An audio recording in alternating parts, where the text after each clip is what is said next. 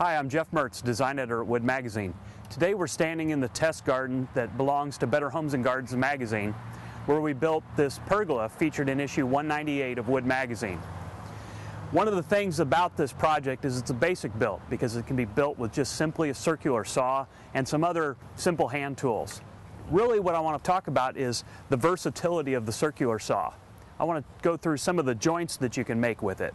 One of the joints featured in this project is a full notch of 2x4s. So let's go in the shop and let's go through the processes of using the circular saw to create joints for woodworking and for building this pergola.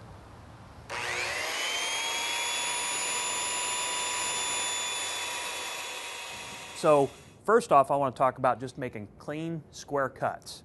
You can use what's often referred to as a rafter square. Any kind of square that's available is great.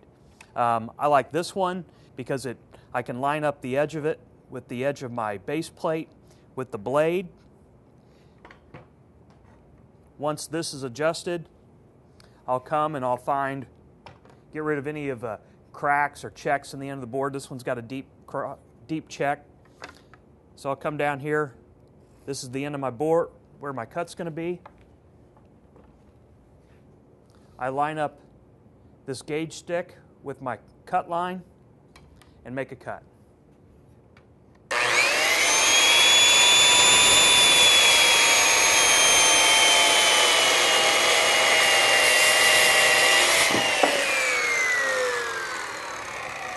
Another thing I want to talk about is the blade. You know, you don't need a fancy, very expensive blade for this. This is a $10 or $12 blade I picked up at the home center. 24 teeth framing blade. Carbide tipped, and it, as you can see, it makes a good, nice, clean cut. So let's look at what other options we have when we're using a saw for joinery for projects around the house.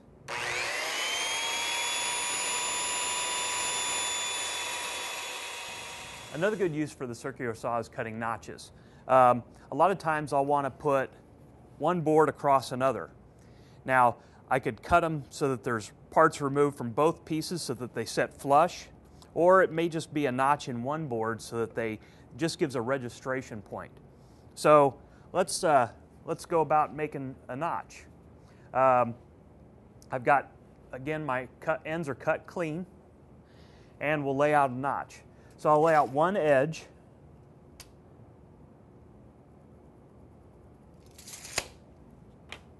and then I'll use a scrap. This is one of the pieces I cut off the end, and it's the exact same thickness as the material I'm using.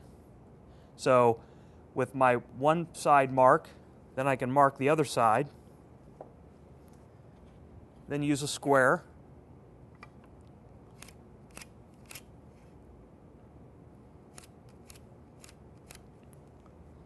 Now I need to know how deep I need to cut. This is construction grade lumber, and you know, it should be 3.5 inches square from edge to edge, but it might not be. It might be 3 5/8. Just depends on how wet or dry the lumber may be. This does measure 3.5 inches. So, but what I'll do is I'll mark it at 1 3/4, which is half of our width of our board, from both edges.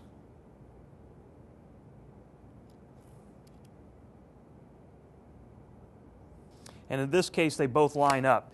If they were offset, I would just want to split the difference when I go to my next setup, which is setting the depth of the blade.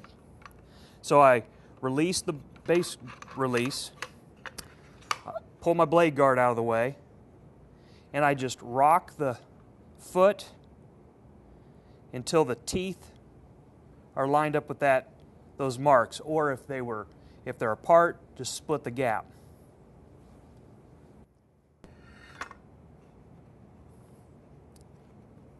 And lock it down, give it another check, and we're ready to make a cut. To make things a little easier, I'm also going to make both cuts at the same time. It gives me a wider stance for my saw to be. Now, as we mentioned before, this little device lets me line it right up with my cut, but you know, that's great for this one, but for this other cut, I'm just going to use my eye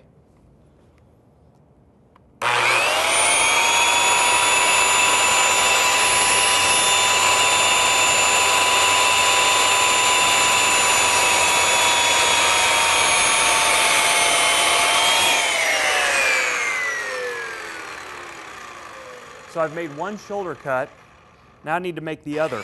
And once I have the two edges defined, then I'm going to remove the waste in between by making a series of cuts, about every 1/4 of an inch.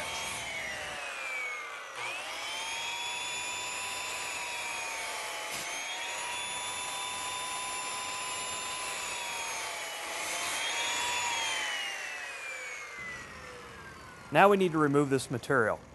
I'm just going to use a chisel that you can pick up at the home center. And I just like to kind of put it in the middle of the joint, and I just stick it in there and wiggle it back and forth once or twice. And that'll get most of the material out of the way. Then I need to clean it up. Now this doesn't have to be, we're not building a piano. We're just kind of cleaning up the cuts. So I can just come in here and just remove that material. And like I said, I'm just taking out the big pieces. So I've got my joint cleaned up. Now I want to test the fit. I just grab my scrap block, and I think that's going to work quite well. The moisture content of this wood is pretty high. It came straight from the home center, and it's pretty wet. But the boards will shrink over time. So you do want the joints to be tight so that they don't, if they start loose, they're going to end even looser. So it's a little tight, but that's okay. A little persuasion.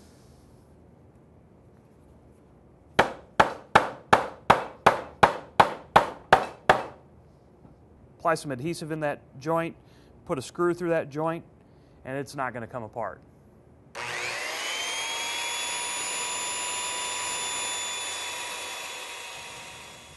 We've covered a notch.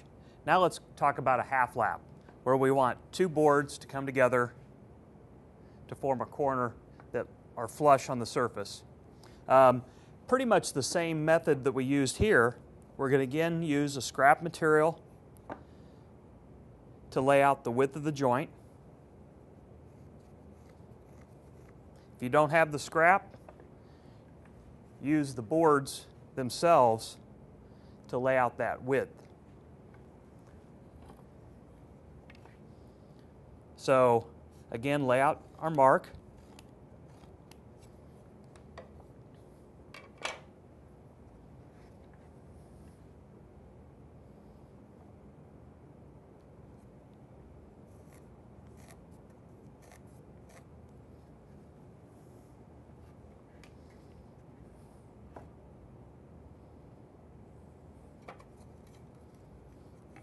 Make sure that line is nice and crisp.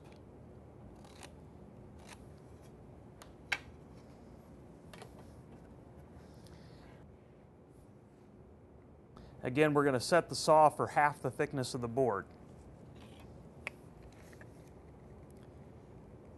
So 3/4 from one face, 3/4 from the other face. Those line up.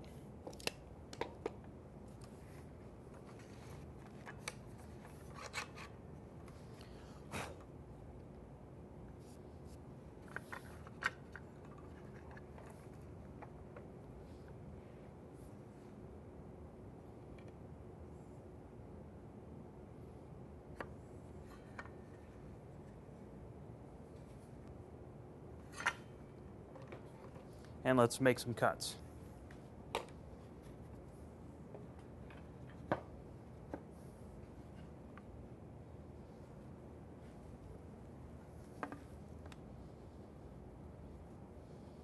Again, the first thing I want to do is make our shoulder cut.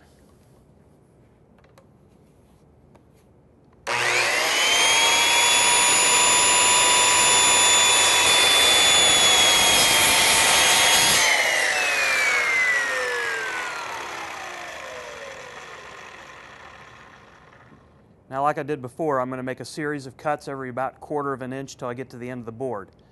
But when I'm dealing with the end of a board where these could get fragile and want to fall away, I want to work from this end back towards the shoulder that I've established here. You'll see what I mean in a minute.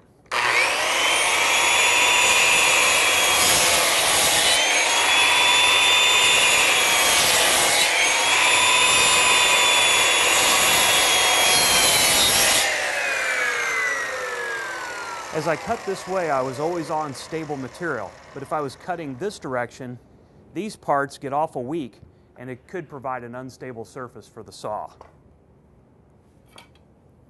To clean up this material, I'm going to use a hammer.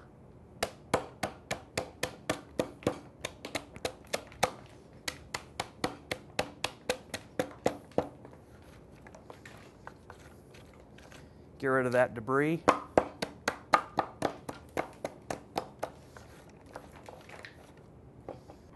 And again, grab my chisel.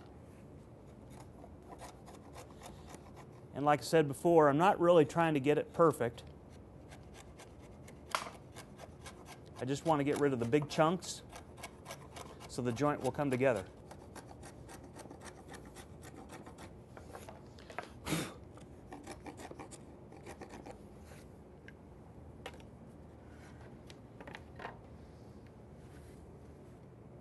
Then check my fit.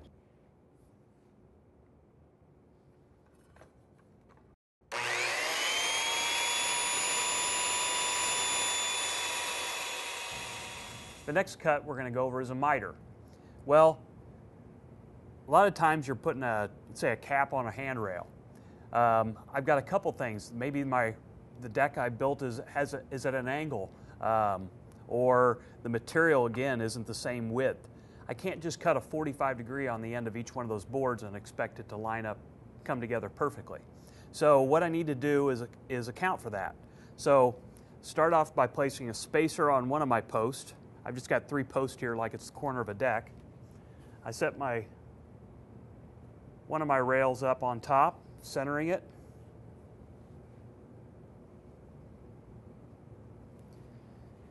And the corresponding board that I'm going to place the cut on, the other miter on. Now, this spacer just gets me up so that the boards are running flat, so it's easier to do a layout mark. So if my outside corners are lined up flush,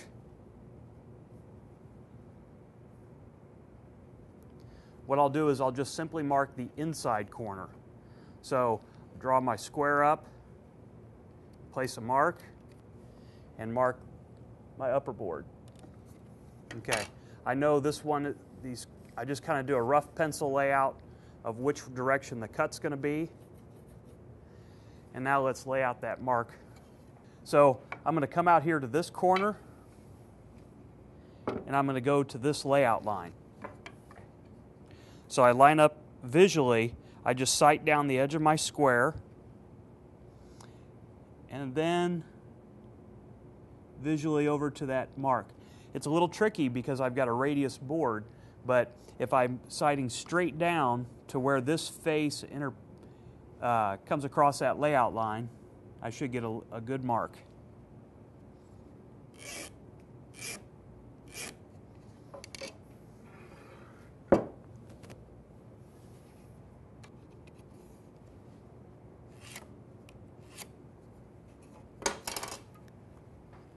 Again, this whole time I really don't care what the angle is. I've got to deal with the situation that I'm cutting, not necessarily worry about an exact 45.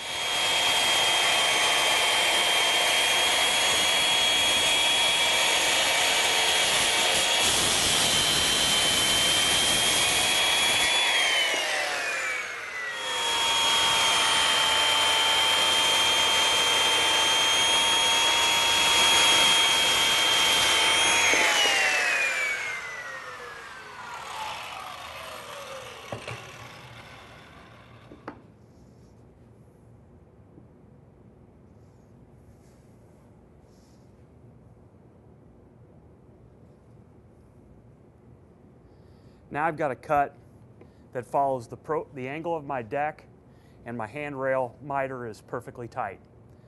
Definitely in this situation I would want to apply some adhesive and drive a screw through the end. Here we've gone through the process of cutting miters, notches, and half laps using the simple tools that most homeowners have in their shop: a circular saw, a square, and a pencil.